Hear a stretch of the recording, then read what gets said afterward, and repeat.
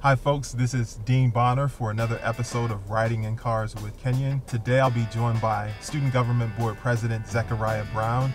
We're going to be riding along through Oakland and talking about some of the SGB initiatives for the fall, including some of our major events that the students are sponsoring. So look forward to seeing you at these events and enjoy the ride.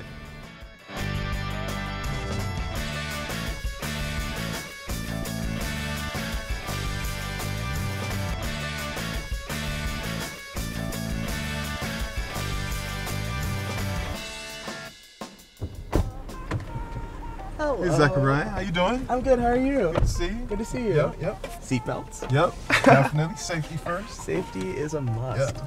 So we're going to talk about Student Government Board and initiatives and programs, but I want to first talk about you. Where are you from? Tell me a little bit about yourself and why did you choose Pitt? I'm originally from Montclair, New Jersey. I actually had a family friend who went to Pitt, and when I did my Pitt start, he actually gave me a second tour, just showing me all the things that he thought were important that I might not see on the tour. Okay. He showed me the view from the top of the peak.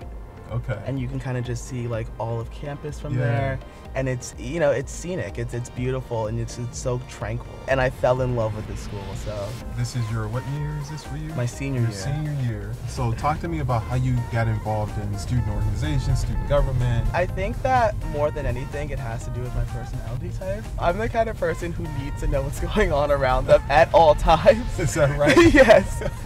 So my first big, experience in leadership was the day I moved in, as soon as my parents left, and knocking on everyone's door, introducing myself, explaining that I would be their new friend. Not really asking, but more telling them I am your new friend. But then from there, I got involved with WPTS. I went to a lot of Black Action Society GBMs. I got involved with the Pitt Political Science Student Association. And then sophomore year, I got involved with campaigning for SGB through a mutual friend and my roommate at the time. All three of us ran together. And that was great because we all kind of knew that we have things about the university that we thought could be better. And we had very specific plans for how we could accomplish those goals. Now you're in probably the most well-known student position on campus. Yeah. Right? How is that working out for you? I mean, you chose to run for president. That says a lot. I think that the reason I ultimately ended up running was because I thought that I could be really effective in this job. I hope I have been, and I hope looking back at this, hopefully in April, I can say that I have been.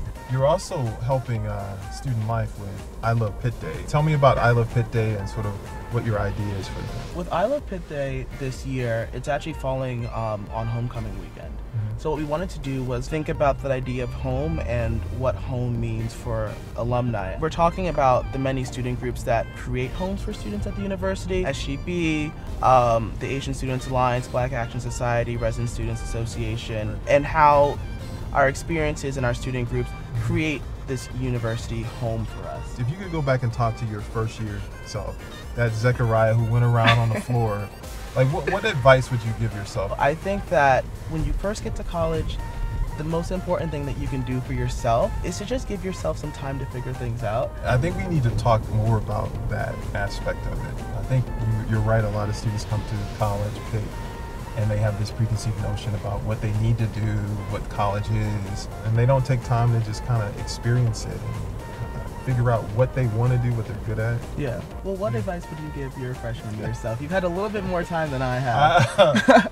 My freshman year self, I went to school thinking that I wanted to major in economics, and then I took a philosophy class. Really? And I was like, wow, I love this. I love reading, I love writing, I love thinking outside the box.